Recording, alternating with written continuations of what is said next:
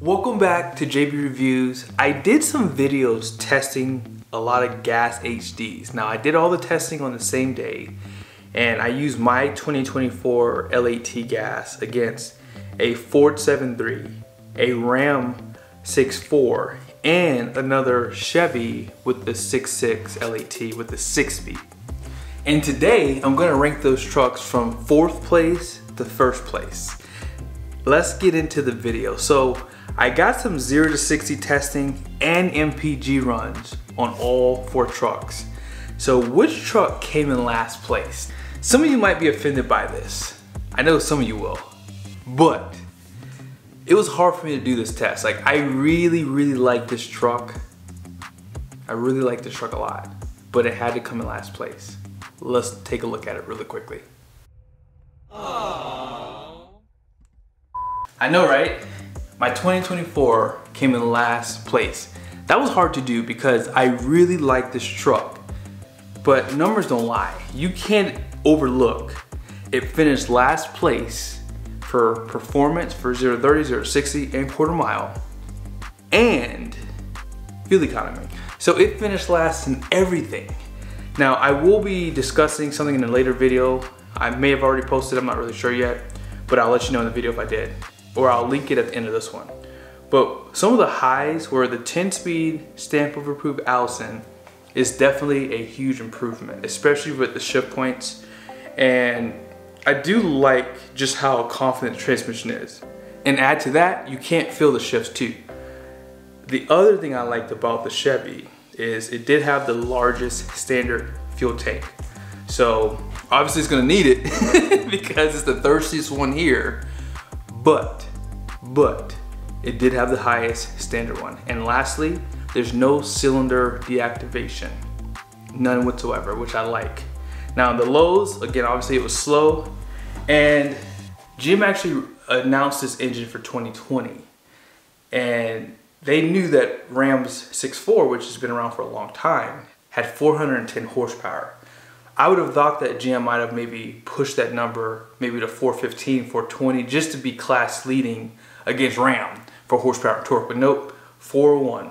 And as I just said, Ram's is 410.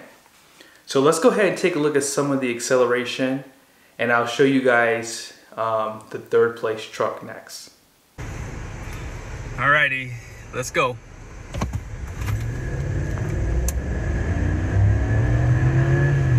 $30.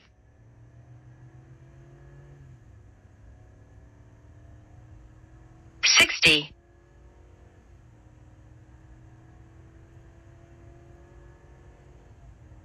Quarter mile. These are all the numbers for the 2024. Now let's go ahead and get to the next one. Number 3. This is actually probably not a surprise for most of you guys. 2nd and 1st place are gonna be a surprise. But this truck finished 3rd for MPG and for performance. So I think 0 to 30 and 0 to 60, this truck was like 3rd place. But the Ram 3500 HEMI is a really great contender, despite it having the oldest engine in this segment. I can't remember when the 6.4 HEMI got unveiled. I want to say it was back in 13 or 14, somewhere in there. This truck has really done well overall. Now, some of the highs is you can get a 410 axle ratio, which standard is a 373, but the 8-speed is geared perfectly. That is the 8HP 75. I rave about that transmission. It's in my wife's Wagoneer. It was in my Ram 1500 I had about 3 years ago. And what else was it in? I've had similar transmissions in my Charger Hellcat. It's just a great transmission. It shifts confidently and is a really fast shifting transmission too. And the downshifts are really strong.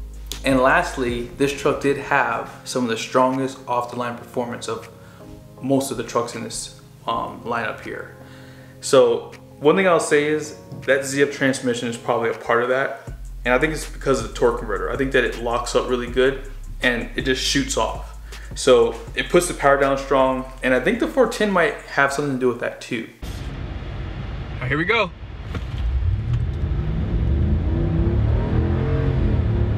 $30.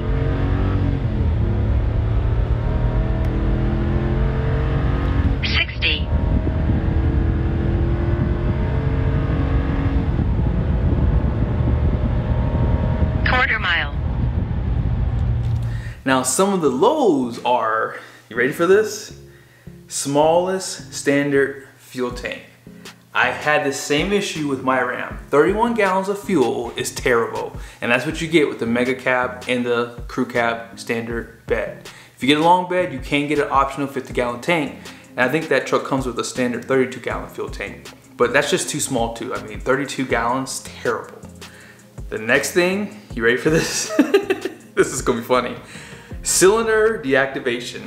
I don't care what anyone says. I used to like this stuff until I figured out that trucks are actually having issues with like oil starvation and what was it, cams were having issues. So this has no place on an HD truck. I know that they want to make these trucks more fuel efficient, but I think that this segment doesn't really need that. I think just having a more reliable engine is what most guys want. So some people have mixed feelings about cylinder deactivation being an issue with, you know, the cams, things like that, but no other HD truck has it except for Ram. They should just cut that. And actually GM cut it off of the half tons on the 5.3 and the 6.2. Lastly, it did have the lowest torque figures of the group, although it did have pretty darn good performance. I think a lot of that was the transmission, like I said earlier. Now these are the numbers for the Ram, and you guys can see the quarter mile stuck out to me, and you guys can pretty much notice that the MPG is about a mile per gallon better for the Ram. Now this is crazy. My truck took almost a full second to go a mile per hour less than the Ram. So as I said, this truck is definitely slow. We have two more trucks, two more, and one of them is a Ford. So you know, on JB Reviews, I can never let a Ford come in first place, ever. Now obviously I'm just joking because I like to get under some of you guys' skin. You know, either I have a lot of kids that follow me too, or some of you guys are just very sensitive. I'm gonna say this one last time because I got an email and I should share it because it's really funny. Someone was really sensitive about something I said about Ford trucks. And yeah, it made me laugh so hard. But nevertheless, if you choose to watch the negative videos and not the positive ones, that's on you. I don't think that I'm biased. I didn't build these trucks. I don't get paid any money. I promise you, I get paid $0 to buy these trucks or anything. And I could care less, you know, if the manufacturer got mad at me because it's my opinion. And if my opinion matters that much, I must be doing something right?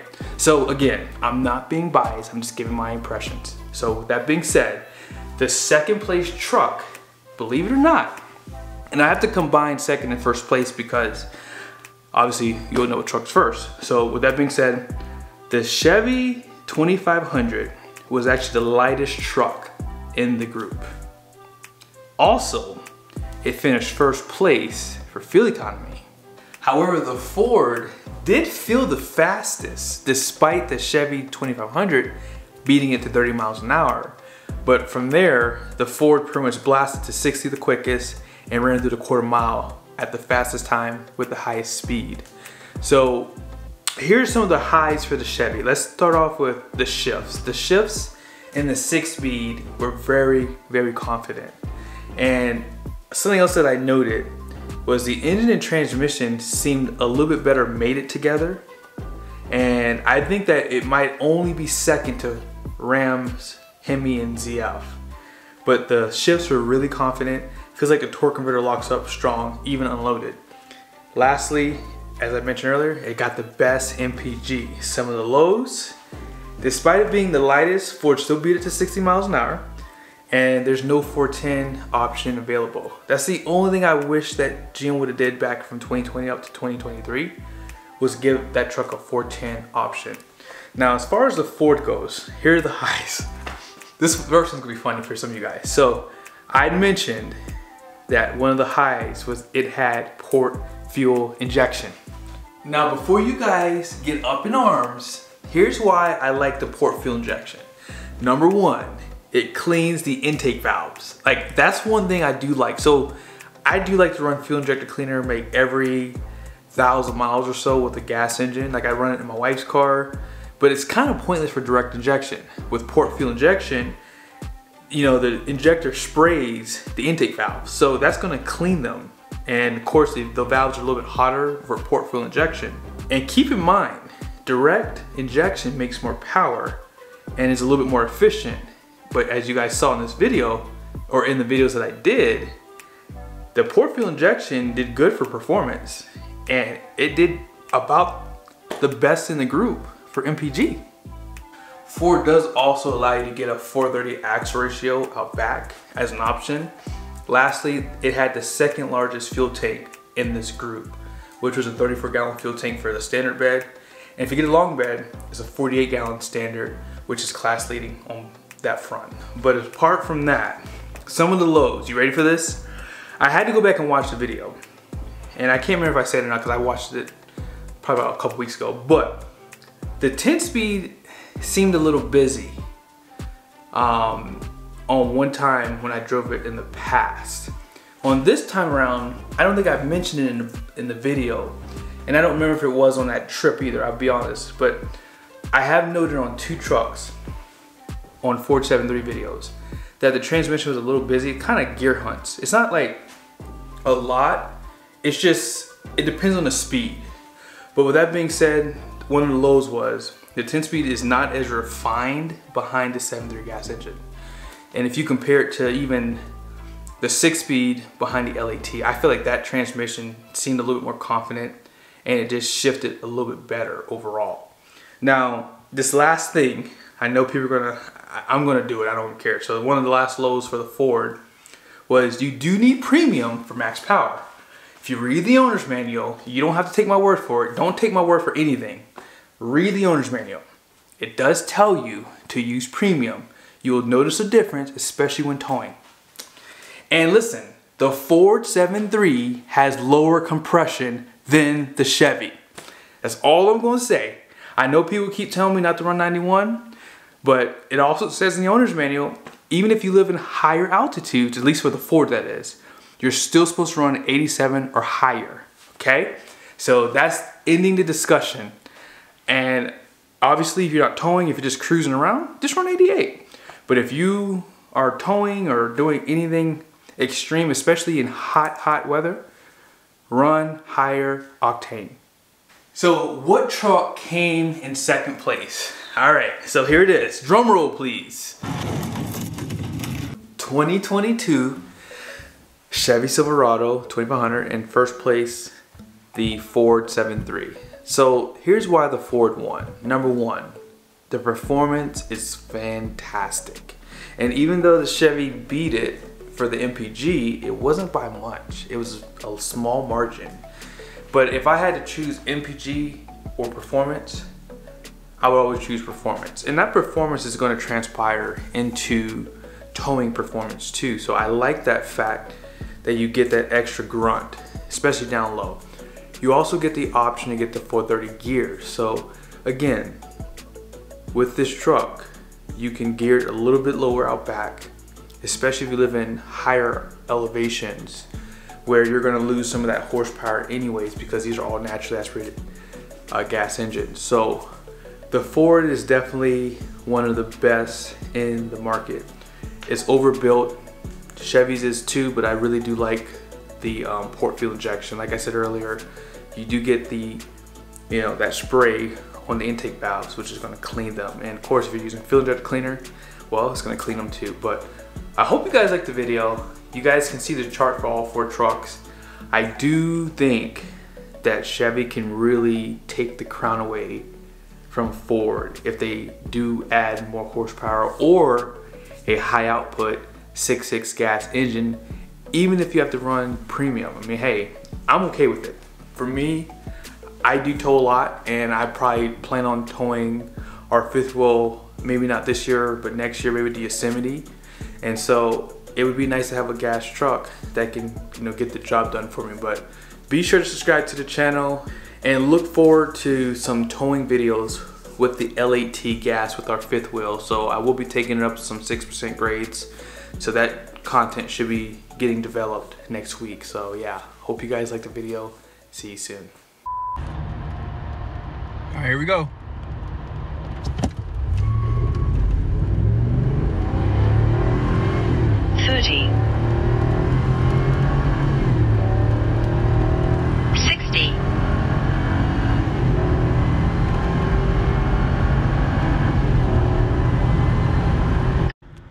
let's go. 30. 60.